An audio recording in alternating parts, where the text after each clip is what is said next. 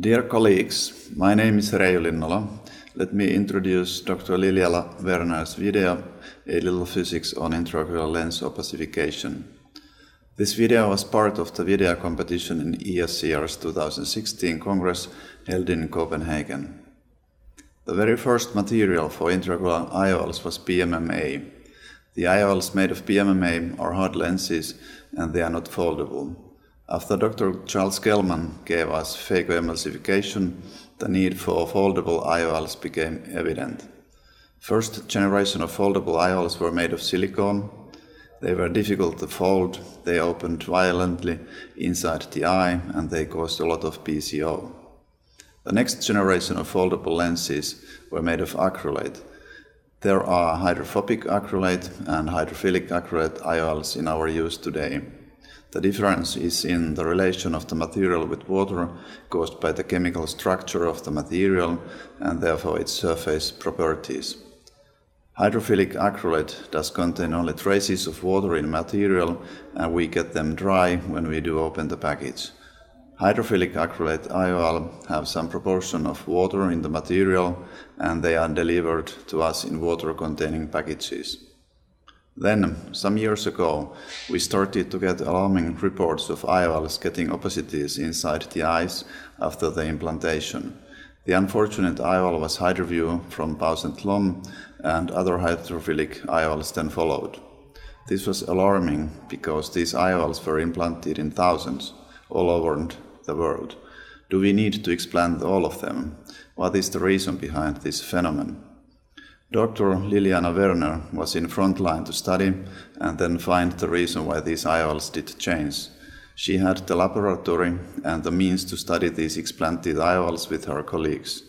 This video shows the results of light microscopy analysis, scanning electron microscopy, spectrophotometry for light scattering and light transmittance, Scheimpflug imaging for backscattering of light.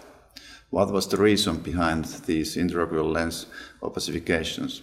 Well, I'm not going to tell you that, just go forward and see the video for yourself. Thank you. Our whole universe was in a hot, dense state that nearly 14 billion years ago expansion started. Wait, the earth began to cool, the autotrophs began to drool. Calcification of hydrophilic acrylic intraocular lenses as well as snowflake degeneration of PMMA lenses are important causes of IOL opacification, requiring explantation. As shown in this example, the symptoms experienced by the patients may be predominantly glare and cloudy vision, while visual acuity is not drastically reduced. How can we better understand the effects of IOL opacification on the visual function? Okay, so here's the thing. I was wondering if you could maybe teach me a little physics. A little physics?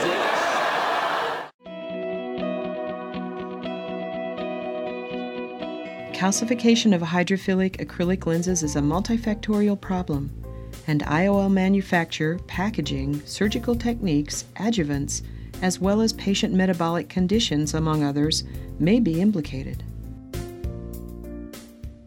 Calcified deposits may be observed on the surface or within the substance of the lens. This supplementary lens calcified after a DMEK procedure. Microscopic analysis shows granules on the lens surface and subsurface.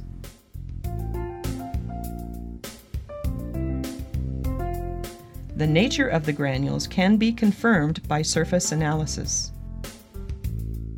The explanted lens is placed on a support and analyzed under environmental scanning electron microscopy, which does not require a previous coating. An area containing granules is selected and analyzed under energy dispersive X-ray spectroscopy, which shows the elemental composition of the granules, generally calcium and phosphate. Snowflake degeneration is a slow process of PMMA degradation caused by long-term ultraviolet light exposure, sparing the periphery of the optic covered by the iris. Microscopy of explanted three-piece lenses manufactured in the 80s and early 90s reveals intraoptic spherical lesions corresponding to cracks in the optic substance.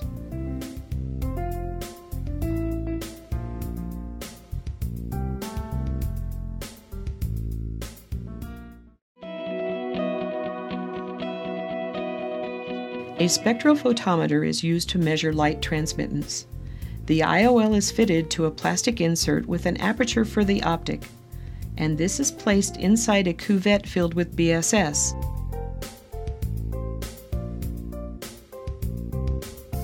Which is then placed inside of the device.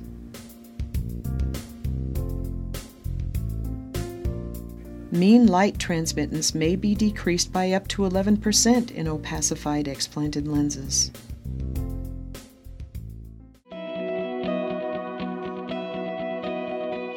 Light scattering is the deflection of a ray from a straight path, for example, by irregularities or particles in the propagation medium. A Scheimpflug device can measure backscatter of IOLs. A customized 3-piece dark eye model with a PMMA cornea is used to hold the IOLs under immersion in the BSS.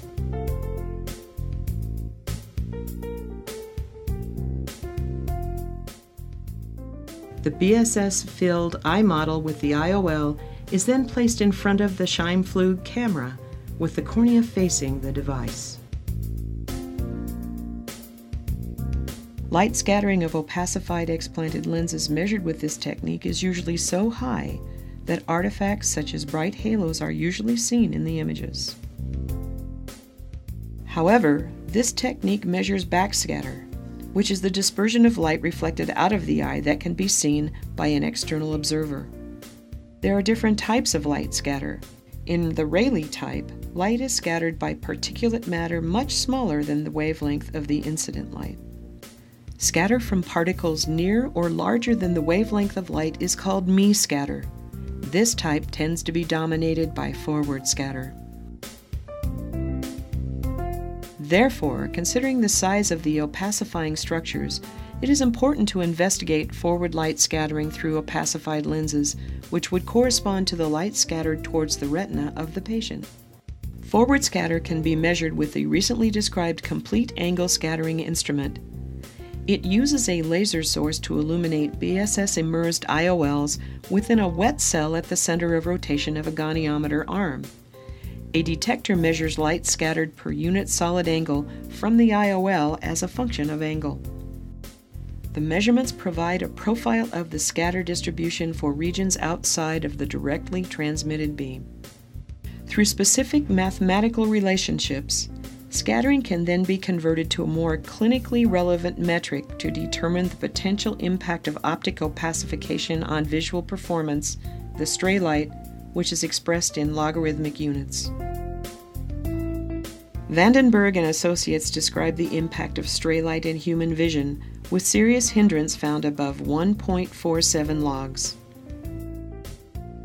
This corresponds to almost 4 times the amount of stray light in a 40-year-old eye.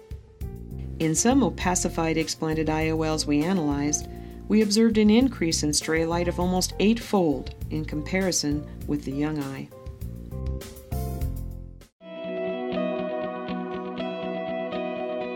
Modulation transfer function is the ability of an optical system to transfer an object's contrast to its image. MTF of the opacified explanted lenses can be obtained in the hydrated state using an optical bench and a model eye with different pupil sizes. Badal images through the opacified lenses can also be obtained using a letter chart object.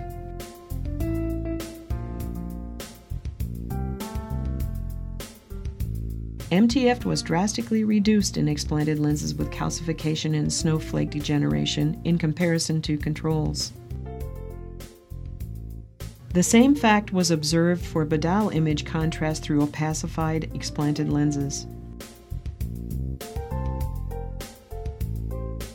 In summary, the levels of stray light found with opacified explanted lenses would be expected to cause a serious negative impact on the visual function, even if visual acuity was not significantly reduced. Clinical assessment of forward scattering may help in decisions regarding IOL explantation. A little physics goes a long way in helping us to understand the effects of IOL opacification on the visual function. Their observed phase shift in the diffusing electrons inside the metal ring already conclusively demonstrated the electric analog of the Aharonov-Bohm quantum interference effect.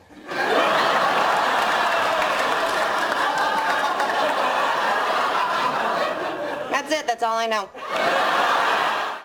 Math, science, history, unraveling the mystery that all started with a big bang. Started with a big bang.